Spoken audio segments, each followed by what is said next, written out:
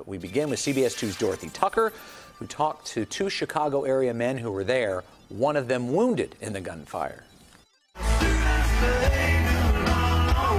It was the last day of the three-day concert, the final act, when the fun for Chicago's Mike Anderson and his friends turned tragic. We start hearing, we thought were firecrackers. Anderson was just 20 feet from the stage. You can hear them hitting the stage. Pop, pop, pop. They just kept coming. I just remember another girl next to me bleeding, a girl right in front of me grabbing her throat. And as he ran for his life, I'm like, I'm gonna get shot. It's almost a blur, almost like a bad dream. Anderson escaped unharmed. Scott Lee didn't.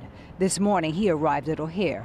Later, we spoke by phone. Shooter in direct line of sight. Lee was watching the concert from a rooftop of a nearby hotel with his wife and friends. Many of them were rushing in our direction, so we knew we had to get off the top of this roof. I believe that's when I got hit. A bullet through his thigh. One of the difficult parts is at this point in time, nobody knew where the shooter was. And each time, there was no less than 30 shots. When Lee couldn't run anymore, a stranger helped carry him and others to a waiting truck and onto the hospital. What goes through your mind, Scott?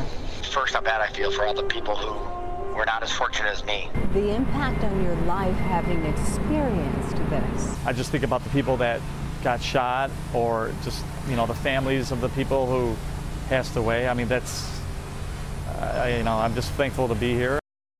Now, Lee was at the doctor today for a checkup on his leg. He says he is in pain, but expects to make a full recovery. Anderson took the day off from work just to relax, but plans to return to the office tomorrow. Erica, Rob? Yeah, you know what's surprising? Lee was at another hotel room? I mean, another hotel. Exactly.